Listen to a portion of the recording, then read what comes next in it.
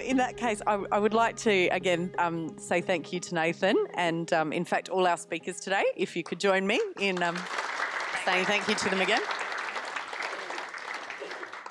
And I really hope that from today you can take something that you've learnt back to your own businesses. Thanks also to Mellor's Sustainable Farming for their support for today. It's been really appreciated. We, again, have recorded today's event, so we will be making that available through our PIRSA website.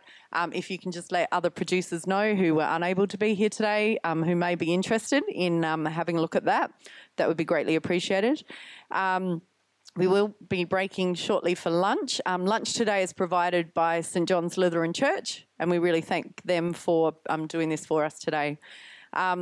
So this afternoon, again, we're over at the Marquee, starting back at about 1:30, maybe a little bit later because we're a bit behind schedule, with our exhibitors starting on their speed dating 3-minute pitches, so that you can have a think about who you would like to go and target.